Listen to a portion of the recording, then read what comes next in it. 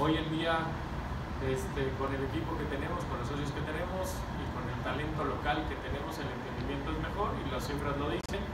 Pasamos de 170 a 1.200 millones de pesos de primas en 2 años. ¡Bravo! Y pues eso se lo debemos a ustedes. Así que nosotros lo único que pusimos fue el nombre y la buena voluntad. Entonces, que sí sepan que estamos felices, que si no nos ven tan seguido es porque Interproteccion o nuestra Interproteccion está en una etapa de metamorfosis que hemos ido adaptándonos, hemos ido cambiando. Interproteccion este año estamos cerrando en un año récord de récords. Estamos cerrando con una cartera total de arriba de 16,000 millones de pesos de primas. De las empresas que cotizan en el índice de precios y cotizaciones de la Bolsa Mexicana de Valores, el 47.8 son nuestros clientes. De las 10 empresas de mayor valor de capitalización en México, 6 son nuestros clientes. Y de las empresas multilatinas, el 62% son nuestros clientes, de las que salen de México. Entonces, la verdad, yo no me gusta compararme con ninguno de nuestros colegas. Los respeto mucho, los quiero mucho, nuestro plan de trabajo es distinto. Nuestro plan de trabajo es: somos un broker mexicano para empresas mexicanas y con alcance global.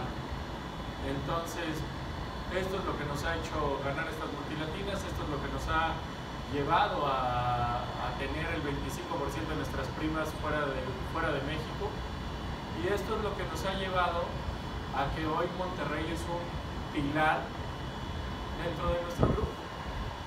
El año que entra vamos por mucho más. Hace 15 días acabamos de cerrar una alianza espectacular, que es manejar todos los seguros o usar la plataforma de Banco Santander en México para todos sus clientes corporativos y atacar toda su base de datos de clientes corporativos. Es una alianza entre uno de los 10 bancos más grandes del mundo, y escogió Interproteccion por encima de nuestros colegas.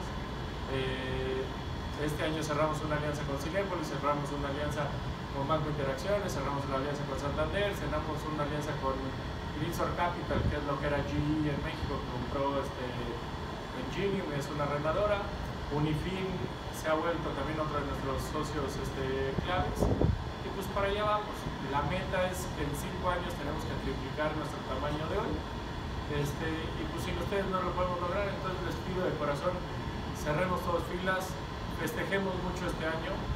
Nuestro trabajo costó, y para el año que entra pues lo mismo, hay que seguir rompiendo todos los paradigmas que hay, seguir yendo por todas y demostrándoles a todos nuestros colegas que nosotros no hacemos lo mismo que ellos, hacemos las cosas 100% mejores y siempre poniendo al cliente en medio.